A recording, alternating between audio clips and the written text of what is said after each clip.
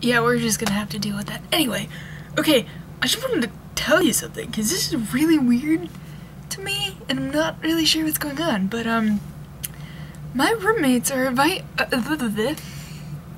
that again. My roommates are avoiding me like the plague. Like, every time I go in here, they just book it the F out. I don't know, like, do I smell funny? Because, I mean, I have talked about girls smelling funny, but I don't know. I don't think I smell funny. Like, I can't taste my smell, like, when they spray perfume. Like, that sounds weird, but that's what happens.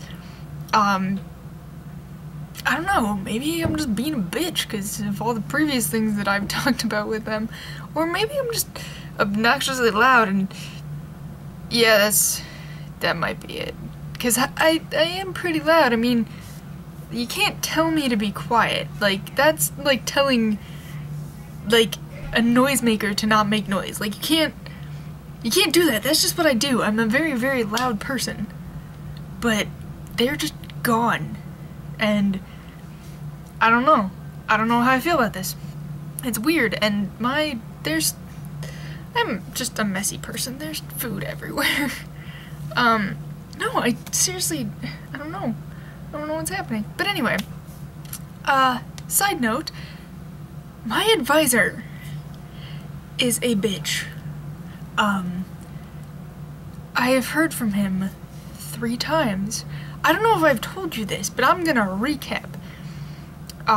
Once when I met him, once when I had a question about second semester registration last semester, and he's like, 3 weeks late. He got back to me in an email saying, oh, I'm sorry, you have to make an office appointment, blah, blah, blah, I'm not allowed to discuss this over email. Like, just, I understand that, but the fact that it was 3 weeks, God, I just cannot talk today.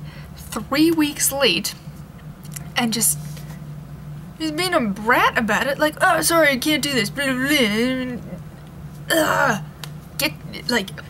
Quit now, this is not meant for you at all. And then, at the end of the school year, he sent all the freshmen a little, like, yay, you survived, you're not dead, kind of congratulatory letter type thing, saying, oh, good for you, you made it, good job, you're not on academic probation, blah, blah, blah. And it was, just the way it was worded was so generic, and, like, you could tell that somebody else went in and just changed all the names on there and was like, oh, dear so-and-so, dear Stephanie, dear blah, blah, and just changed it and sent it out to everybody. Like, it wasn't anything original or anything. And that insincere, generic crap pissed me off, and, like, I already did not like him, but, again, side story we will get to in a minute. And then I heard from him today, okay? My registration is tomorrow. Do you know what he said to me today? He's like, hey, you are not allowed to register till we talk. And I'm like, what? What? No, back it up. Excuse me, what? That doesn't happen. I'm registering tomorrow. When do you want me to talk to you? He's like, oh, office hours Friday and Monday. And I'm like, excuse you, sir. You need to quit. Now, the fact that this is the first time I'm hearing of this, the day before my registration, no. Sorry, that's not happening. But he said he will lift the restriction on my registration, but I still have to go in and see him. And then, all my classes that I want are filled up, so I need exemptions and, But yeah, anyway, no. So I already didn't like my advisor because, there have been 3 people in my life where I don't know what it is. They like give me a look.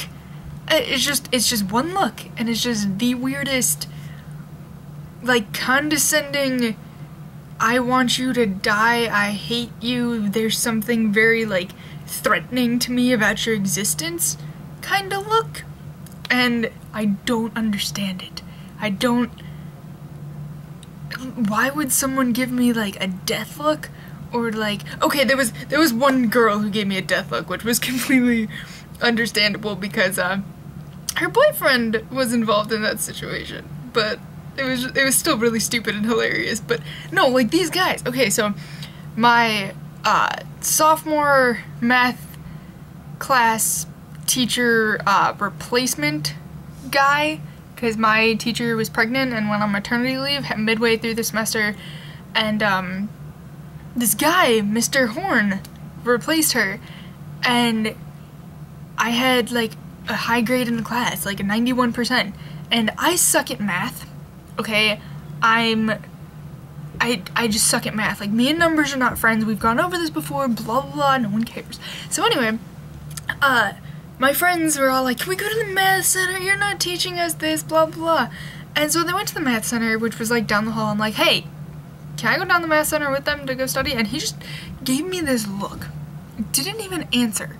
Just stared at me for about 3 seconds with this death glare. And I'm like, what?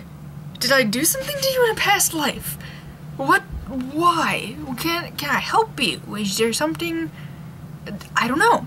So, like, just this, like he did this whole, like, head turned down, like, look up, and just, like, really intense glare, and I had no idea. So, like, me being the little sophomore in high school, I was just like, okay, I'm gonna go. So I went. And never asked him another question. I just went to the math center and talked to my friends and went to my old teachers. I just completely was like, done with you for the rest of the semester. And so there was another guy who I met like last year, and I probably won't ever see him again. But he also gave me that look. And I was like, okay, cool. And then he started talking, and I kind of figured it out why, because our viewpoints were just so drastically different on everything. So it was that guy I understand. But my advisor, the day I met him, I was like, hey, I took this test, and it says I'm supposed to be in this math class, and he gave me that look. And I was like, seriously, what did I do? And the strange thing about all three of these people, they look pretty much the same. They all fit into a very, like, not stereotypical, but like a specific group of people that, I don't know, like if you were to categorize each, like this person has brown hair and green eyes, and this like short brown hair with green eyes, and this person has long brown hair and green eyes, and characterize people by their traits, and just like, if, like, one thing was different, it was in a different group. No, these three people are all in the same group of people. So, if that makes any sense at all, like, they look the same. And so I'm like, are you the same person? Past life? Like, did they die and were reincarnated? What's going on here? So I already did not like him because me and him don't see eye to eye or something. And so when I called him today, I was like on the phone, I'm like, you're a bitch, you're a bitch, you're a bitch. He answers, he's like, hi Stephanie, how are you? I'm like, don't talk to me like you know me. Don't do that. We're not friends, you're a bitch. I don't fucking like you. Sorry, this whole not swearing thing is obviously not working out for me if you haven't figured it out yet. That's probably an indicator of what's to come because I have a lot of goals for the summer. Nope, I'm not gonna think that way. I'm gonna do my goals and I'm gonna shut your face. But no, so I'm just like, he doesn't sound like a bitch on the phone. In person, he's a bitch. So I don't like him. And he needs to quit. Or get fired, or something. But I gave him a craptastic review, so it's okay. Hopefully that'll help. Probably not. But I get a new advisor next semester, I think. Hopefully. I don't know. I just felt like sharing that lovely story with you, because felt like you need to know, and I need to start making videos again. I don't know what's happening. Because I think hilarious, and I kind of love my face. So, yeah, I know I'm a terrible person. Get over it. At least I can laugh at that. Like, you can't laugh at yourself. What else are you gonna laugh at?